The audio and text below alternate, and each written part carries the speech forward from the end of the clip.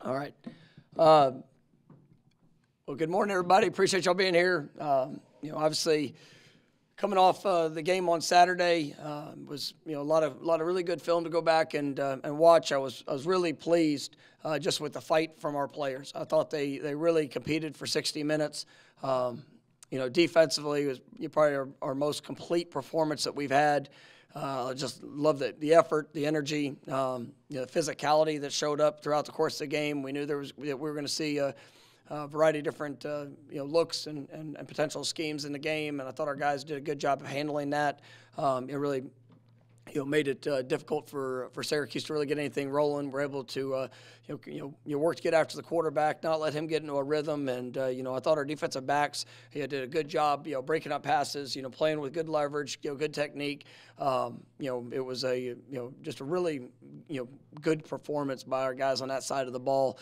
Special teams, we were able to have some game-changing plays and within those units. You saw a few mistakes and things that we need to clean up. Had a couple penalties that really cost us from just an absolute dominant performance. But I thought Keon's return was a big play. Obviously great to see that. Starting to show up. It's back-to-back weeks with returns of over 30 yards. There's a lot of confidence that's building within that unit. I thought Ryan was remarkable. All of his kickoffs were touchbacks. He did a great job kicking field goals. Just really proud of him and the strides that he's continuing to make. And then, Alex, was able to flip the field in our punt protection. I thought Ja'Kai Douglas really made a great impact in his coverage. Him, C.J. Campbell, some guys, Kalen DeLoach. I mean, a lot of guys that were really showing up just with great speed and energy down the field. That's helping us in those units. So, I was really pleased with the special teams units and how we played offensively. I thought we battled throughout. We started fast. It was good to see some extraordinary plays that were made. I thought being able to go and get that first touchdown was big. We had some mistakes that showed up. We were not as consistent as I'd like us to be. Had some probably the most missed assignments or missed signal or missed communication as much in that game as what we had in really any. And so that was something as a coaching staff that we've got to do a better job of and make sure that our guys are ready to go and execute in a lot of different situations. So I'm going to take full ownership on that. But I was proud of our guys how we responded, and that was a challenging defense of what we played. A lot of different looks. A lot of pressure packages, a lot of twist, things in the defensive front. I thought we handled it well. I thought our guys up front, did a nice job. We really. It was a defense that came into the game, one of the top, I think, 10 teams in TFLs. We were able to limit the negative plays that we gave up, and then we still had the explosive plays showed up. And I think we had 12 explosive plays for how we account things, and that was big for us to be able to do and continue to battle and respond throughout the course of the game. It was a good team win. It was one that we're coming out of it. I was pleased, and now being able to jump into this week. It's going to be a fun week. It's going to be one that there's a lot of energy. Obviously you got all the elements around this game. It's a homecoming game. It's a Seminole Heritage Week, which obviously we take a lot of pride in. And then obviously being here, sold out crowd, prime time. 7:30, Doak Campbell Stadium. I mean, 2 ranked teams. I mean, what more can you ask for? I mean, this is and we're playing a really good football team. Duke has had a great year up to this point. I mean, they're one play away from being undefeated, and you see just the mindset of how they play and what they do. I mean, it's impressive. We've got a lot of respect for Coach Elko. Coach John's offense coordinator. We've worked together, and it's a very well coached team with really good players, and they've done a great job in what they're doing, and now we get a chance to go and compete here this Saturday night, and so very excited for our players. You could feel it. The energy and just the sense of urgency, last night in our practice and our meetings.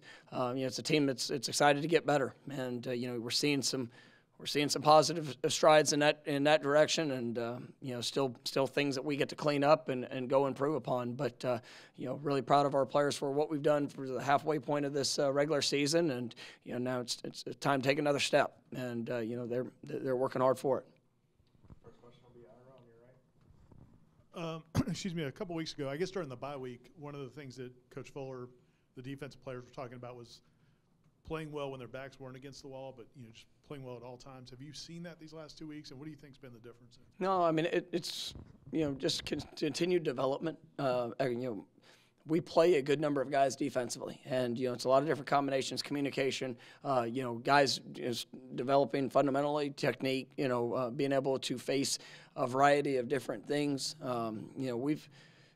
We have a talented defense, and when you have talent, when you have size, speed, athleticism, you're going to see a variety of different ways to try to attack that to keep you off balance. So we've seen it all in the first half of this season, and I'm sure there'll be some new things that are going to probably be drawn up at some point. But I mean, there's I think our guys have really started to grow in their confidence of the adjustments, the what they need to see, or, what they need to do, how important the finest details of communication are in a split-second moment, and then playing confidently through that. And I think they've really taken some positive strides through that ownership. And I was just proud of our guys. Being able to get Akeem Dent back, I think, has really been big. Watching Kevin Noles, Kevin was a guy I pointed out to the football team. Him, Shaheem Brown. I thought they both did some really good things there in the game the other day. You're seeing the emergence of young guys coming into Conrad. You getting Tatum back there at linebacker here this week. I mean, but seeing just the overall group and depth as those guys are emerging and growing, it's helping us take the steps necessary. And I know the heart that our guys have, and we've seen that throughout the course of the year when they have had their backs against the wall and how they needed to respond, and they have. But now it's about just fighting for every yard. Just bringing that mindset. It's nothing's going to come easy, and we want to make sure that that we do all the things necessary to force teams to have to earn it. And I think they've done a good job in improving in that area, and we still got some steps that are necessary and some improvement that must occur. But I think our guys have taken a great ownership in that. You spoke of MAs on offense. I presume some of that was up front with the offensive line. I know you guys were happy to have 8 to play, but how much has injuries and just the offensive line? There weren't very many actually. There was a handful, but we had more things happen on the perimeter. I thought our offensive line group of understanding for what they were seeing and what we had to go against. I thought they prepared really well. I thought they did a really nice job of it. Being on who we needed to be on. There's some technique and fundamental things that we had to get better at, but there was probably only a couple plays in the game where it's like, oh, we missed that. So really, there was more things on the perimeter where it was either a busted route, a missed signal, an assignment of who we were going to in a scheme. So just things like that showed up in less than ideal moments, and that hurt us. And so, it was. But overall, I thought our offensive line group, for having to play multiple guys, I've really been pleased for how they have worked through that. And we still, you don't like even having a couple of them, but I think those guys have done a nice job. And for what we faced, I thought they did a good job in at least understanding who to go to, what we needed to try to work to accomplish, and that allowed us to have some of the success there as the game continued to progress. Real quick to follow up on the O-line, with the fact that they are mixed and matched, is it difficult at times to know exactly what that 5 does best as you're doing that? I think as we've gone through the season, I think we're getting there's an understanding of who and what, and it's more a collection of our group in general. And there might be a player that does one thing a little bit better than others. And so but when it comes to offensive line group, we try to put our guys in the best position to play collectively as a group and as a unit. And playing multiple guys, there has not. I wouldn't say there's just this huge difference between player A or combination A and B and C. They're all growing, and I think Coach Atkins does a wonderful job with those guys, and they're much like our defense as we've had, the three newcomers that are getting more and more reps, with each other. As the guys that have been here, guys, excited about being able to get Blessed back this week. He's going to be ready to go. He was very close last week. Just didn't. I think if it was an absolute emergency, he could have probably went in. But it was. We'll have him back this week, and I think that's gonna continue to help us. But he practiced towards the end of the week, so we're excited about how those combinations are coming together. Darius went out in the game, and we'll see where that goes this week. I think he'll have a good chance, but obviously it's all part of things that having that depth allows for a lot of different combinations, and our guys embrace that and do a good job with it. I wanted to ask about two defenders from the same class, kind of on the same trajectories. Josh Farmer, Shaheem Brown, both seem to kind of keep getting better as the year goes on. But just like to have that homegrown, organic talent develop year over year, I guess, what does that mean? The way you guys are structuring their No, I mean, I love it. I mean, you sit there and you see guys that are, from within, an hour of here, a little plus maybe Shaheem, but I mean, it's, to see them come in and make the impact that they're making. I think Josh Farmer, what a big play. He's impacting the quarterback. He's been impactful in the run game. He's playing better and better with each rep that he gets in each game. And what I love is just the mindset of what he's bringing in practice. He's making people around him better too. And to see him grow throughout the program, Shaheem Brown, really got thrust into a key role this year. And he's had his a lot of positive moments. He's had his challenging moments. Plays that maybe didn't look good or maybe needed to be a little bit better. But his work and his response, I pointed him out as well. Just like I mentioned, Kevin Noles. He's another guy that's came in and started as a true freshman, but now you're seeing him grow. Being able to play multiple positions in what we're doing, and so I like the development I'm seeing on that side of the ball. And I thought our defensive front was really good. Pat Payton was impactful. Jared was impactful. Braden Fisk, Fabian, all those guys were really doing a nice job and disrupting what they were trying to do. So it's good to see those guys all playing together. Go to the second row on the left for SM. Another defensive player, I think Omar Graham was up there in snaps this past week. Was that partly because of the nature of the game, or is that just like he's earned those snaps and is right in the rotation? No, he is. I mean, right now, obviously we have, I'd say the top three, the guys, with DJ, Tatum and Kalen. I mean, those guys are doing a great job, and like I said, it was good to get Tatum back in there and into that rotation. With those, but you see Omar. I mean, just as he's growing up. I mean, he's a redshirt freshman. He's a guy that he's playing faster. There's a couple. He played earlier in the year. And there were a few plays where you saw a little bit of hesitation. You saw, in the right place, but maybe not just reacting as quick as what what we'd wanted. And as these last few weeks have gone by, really being thrust into it in the Virginia Tech game, but then seeing it this last week, I mean, he's doing a really good job. He's a very smart football player. He's got a great sense of the game, and he brings speed and physicality to the position. So real proud of him and the reps that he's earning out there with our defense. Jordan, was it a left hand? It looked like he might have, or I guess, is he all good coming into the week? He played effectively in the second half, obviously. And no, he's going to be good. And where's Johnny coming into this week? I feel very good about Johnny. He progressed really well over the weekend. I was able to get reps into practice, so planning on having him rolling here throughout the week.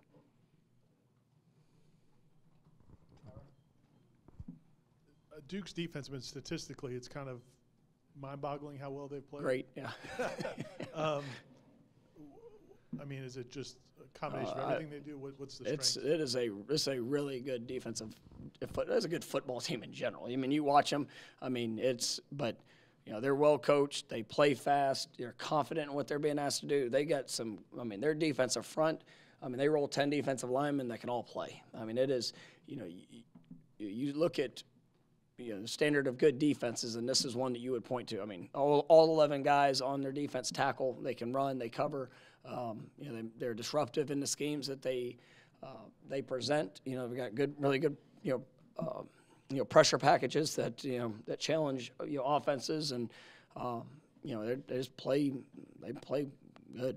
I mean, they're fitting where they're supposed to fit. They tackle when they're supposed to tackle, and you can see the confidence of how they play, often with each other, through the course of a game. And so we definitely have our hands full this week in our preparation. But these are the games you love being a part of. You love coaching them. You love playing them because it's going to be a lot of really good players and some fun X's and O's to see if who can try to create any type of advantage. Hey, Coach, does the preparation change, if at all, due to Riley Leonard's ankle injury? No, I mean, we're expecting. I know we went through pregame. There in the last game, just wasn't quite ready to go. We're going to prepare for him. Obviously, this last week, I thought that was. I mean, the way that they played, offensively, hit some big plays, the way they were able to run the football, on no NC State's defense. And you sit there and you watch how they were able to attack that. And, they stayed patient when they needed to be patient. They showed physicality. Were able to get a couple big runs that hit and had a couple, vertical shots down the field. It was impressive to see. The 10 guys, rally behind the quarterback, and and he made plays when he needed to make plays, and that's a tribute to the coaching staff, a tribute to the kids that they have out there playing, and they've got some. I mean, their receiver position, they've got some dynamic guys out there on the perimeter, and then the running backs are. I mean, they are a handful. I mean, they are really good backs. They're patient, they're tough, and I mean they're physical. And if you get them in open field, I mean they're tough to bring down. So, like I said, there's a reason why they're ranked, and it's a really good football team. Two-part question for the wide receivers. Obviously, Johnny Wilson out. You had a couple people. Hakeem Williams late in the game stepped up. Destin Hill had a couple of catches. Jaheim Bell had a decent game with his catches. Then you also, how did they perform with Johnny out, and what do you like from them? What do you want to see improvement? And then with Ja'Kai, how do you guys rebuild his confidence? Because he's had a couple of struggles in the 2 games he's played. So it seems like this year so far with drops and catching the ball. Yeah, I mean, for us, I mean, it's guys continuing to grow, to build confidence through work, and we're going to do that, and with every player that we have, and I think that's what you've seen through guys like Hakeem, Destin. I mean, Tron really was, got a chance to get back in. Didn't have I don't believe he had a catch in the game, but getting him back in there and rolling. I mean, still did some good things, when he was out there. So it's always about just building it through the work. And I really like our receiver position. I like the depth that we have. Darion had a couple nice catches and throughout in the game, and I see that room pushing to get better, and that's where ultimately. We don't know what it's going to look like game in and game out, just exactly how it's going to play with opportunities and catches and balls. But you got to be ready for them, and it's about doing the little things. It's about continuing to prepare and push. But specifically on Ja'Kai, I mean, he's made a lot of great plays in his career here in big time moments and big time games, and we're excited for him to be able to make a huge impact. And he's going to continue to put himself in a position and prepare to be in that position to make it happen. Going back to Duke's defense, have you gone up against Coach Elko before? And also, is it just execution, or do they do much exotically, or what's been the strength of his defense? No, we have not. This is the first time that we've gone against each other. But it's a great combination of all. I mean, there's times that they'll play base defense. I mean, they play with an aggressive mindset in just how they play, what they do, whether it's line movement, whether it's how they fit. I mean, it's a well coordinated approach and they execute really well. They have smart players that react quickly. They're tough, they're physical, and then when they decide to blitz, I mean, there's challenges. I mean, they try to create an extra number in the run game, on most all snaps. They're going to have an edge to their defense. They're going to be fast to fit. They want to be able to contain things, and they've got good players to be able to mix it up inside too. So it's like I said, they do things the right way, and ironically, Coach Johns and I, we worked together there at Memphis, and Coach Fuller and Coach Elko, they worked together in their past. So I mean, there's some unique dynamics just in this game of guys that have relationships over the years, and it's a a lot of respect goes to their staff because I know who they are, and my time's been around Coach Elko. I mean, I think he's a class act, and when he gives whether it's head coaches meetings, when you can always understand his perspective of things because it's well thought out. It's usually just very very like-minded individual. It's a two-part question, so I guess it's like a 3-for-1. That's a 3-for-1 actually. For set new standards here. Well, because now we're getting a lot of 2-for-1s. I'm just saying. Trendsetter. Is Keon in all ways even more than you guys thought when you were getting him? And then the other thing is, you had fun with your sprinting on the sideline and the punt return. What got you so excited about that play?